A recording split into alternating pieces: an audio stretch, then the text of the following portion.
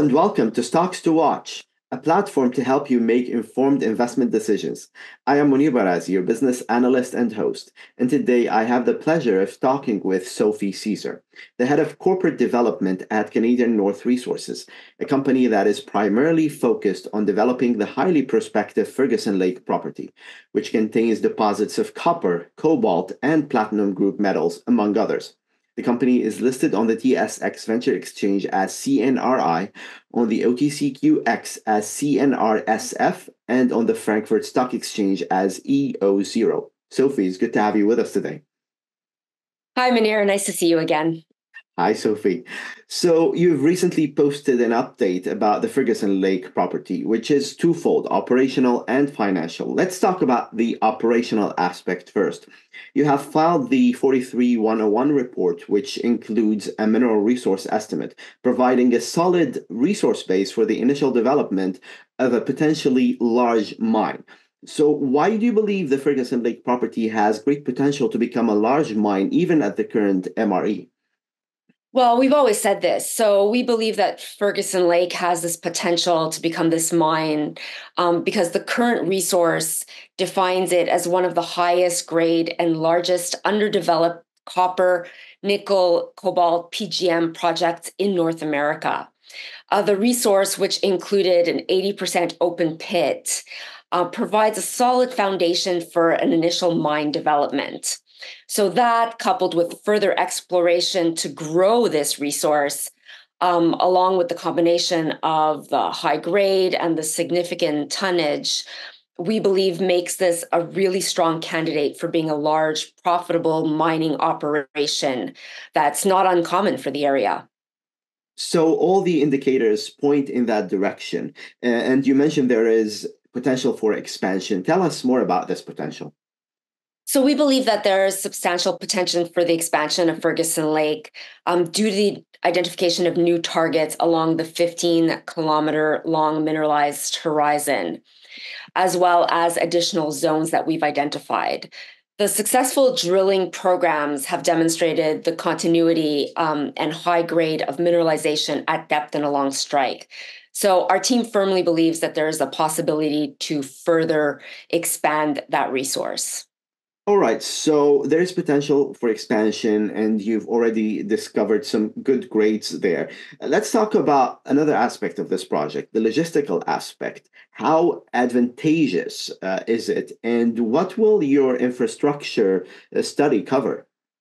Well, many would say different, but I think that it's important for us to remember, even though we are in the north, we're in a very mining-friendly territory of Nunavut.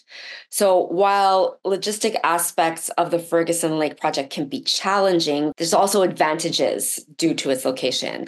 So we've planned an infrastructure study that will cover key areas, including transportation routes, power supply, and water management. It'll also assess the requirements for building and maintaining the mine site, keeping in mind efficient and low-cost, effective operations. The goal is really to address the logistical elements to optimize the project's development and operational phases. Okay, so you're on top of the logistical aspect of this project. And also, CNRI plans to engage in low carbon footprint development for this project. Can you elaborate on this point and other ESG aspects? Of course. I think it's important also to note that any company that's looking at mining exploration, mining development, or mining production, ESG has to be top of mind in this day and age. So we're committed to providing a plan to develop a low carbon footprint mine at Ferguson Lake. And we believe this can be done by incorporating new technologies such as biohydrometallurgy, which can reduce the environmental impact compared to traditional methods. We also plan to conduct extensive environmental studies to ensure sustainable practices are in place, which we've always been very, very adamant about. And other ESG aspects, I would say, would be working close with the Indigenous community and ensuring that we have transparent and ethical business practices. So this is a priority for you, obviously. Of Let's course. talk about the financial aspect of this project. I know it's still too early to be certain about the economics of this project, but what can you tell us based on what you know so far? Well, you're right. It is early in the project's development to be, talking about numbers, but we believe it's very promising. Um, I'd like to point out that we did end the first quarter of 2024 with cash and cash equivalents of, just over $4.7 million. So we're very aware of our operating costs moving forward.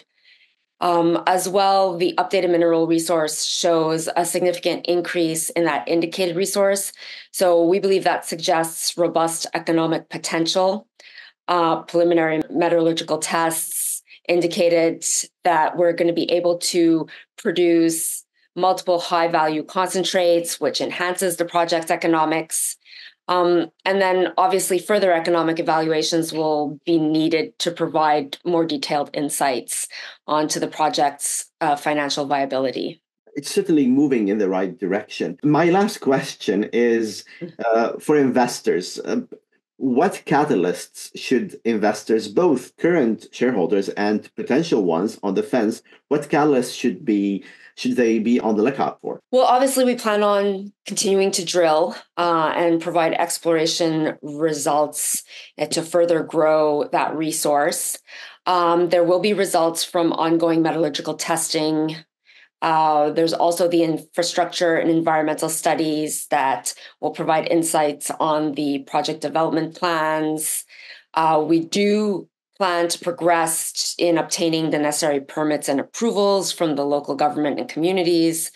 And then, as we move forward, we're still looking at finding a strategic partner to help us develop the mine. Wonderful and very exciting for sure.